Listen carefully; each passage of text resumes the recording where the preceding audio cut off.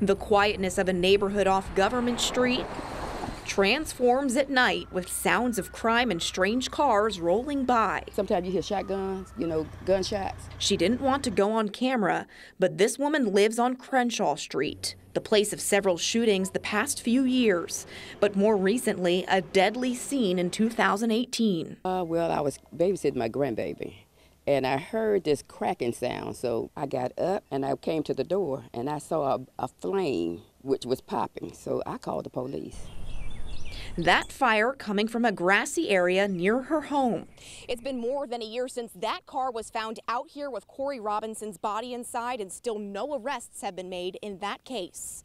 It's the same area that several neighbors told us people hang out late at night, making them uneasy. Really rely on the city police officer to come and patrol, but they don't.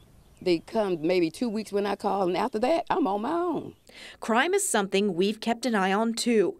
News 5 has been asking Mobile police for the 2018 crime statistics, which are public records since January. Statistics that are important to the people who call this place home, a city that wants to be the safest by 2020. It's just embarrassing, because that's something everybody needs to know, and it shouldn't be held.